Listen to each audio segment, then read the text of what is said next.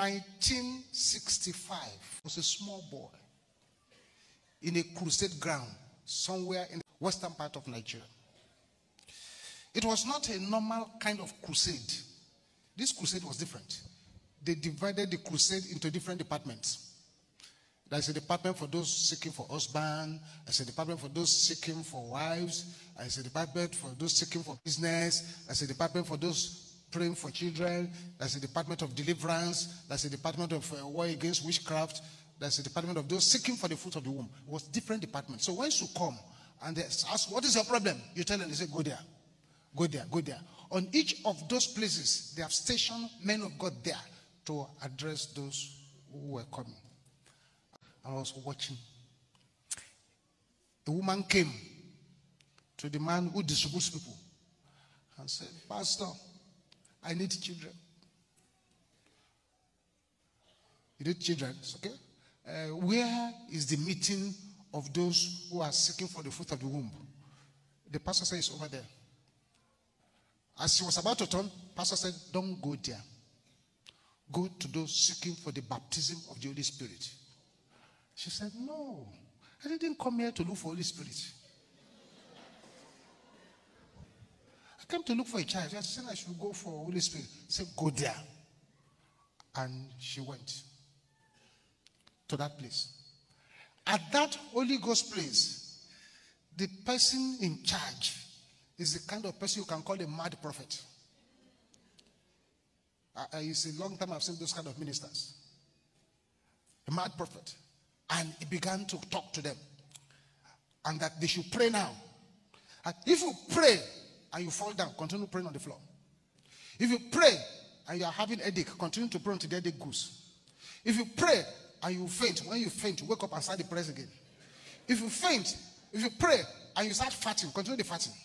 If you pray and your nose is bleeding, continue the bleeding. Is that kind of man of God. And he now called a prayer point. 1965. He called one prayer point 1965. I did not understand the prayer point that time. But as the prayers went on, this woman who wanted fruit of the womb started to pray. All of a sudden she started screaming. She started screaming. She started screaming. And she fell into labor. Right there in the full glare of all of us, she delivered a snail. A huge snail. Next month she got pregnant. Twins. But that prayer point did not leave my head since that time. So I was wondering, why did this man call this prayer? And look at what the prayer has done. Until one day, I was reading through the Bible. And I got to the book of Luke. Luke chapter 1. Luke chapter 1. An angel had gone to Mary. And the angel told Mary, behold, thou shalt conceive. You shall have a great child. And from when the angel finished talking to Mary about the qualities of the baby, look at verse 34 of Luke chapter 1, verse 34. Luke 1:34. I'm just preparing you for these prayers because it's one of the most important prayers we need to pray here today. And it's a very serious matter. Immediately the process of that prayer starts, all kinds of things will begin to happen.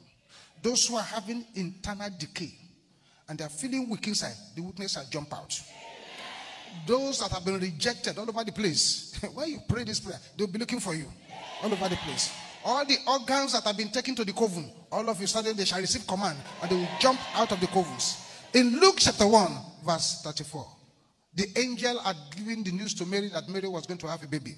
Then said Mary unto the angel, how shall these things be, seeing I know not a man? I am a virgin. I haven't slept with anybody before. And you say, I'm going to get pregnant. I'm going to have a great child. And the angel, listen to the answer of that angel.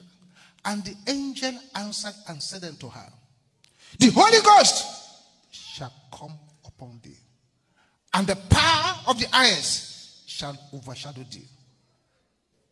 The lady was asking, this thing is impossible. How can it happen? How can somebody without $1 become a billionaire? How can somebody that they say the womb has been removed suddenly begins to have twins? How can somebody that they say is a failure, now it's the top of the class? The Holy Ghost shall come upon thee, and the power of the heirs shall overshadow thee. That is the key. That is the answer.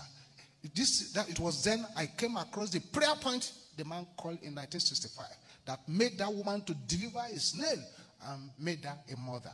And what is that prayer point? Is the prayer point we're going to pray now.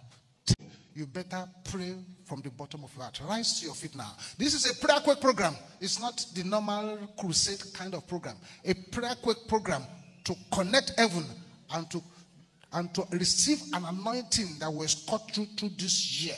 That is why you are here. All eyes closed. With a voice that roars like fire and like thunder, can you shout, Holy Ghost,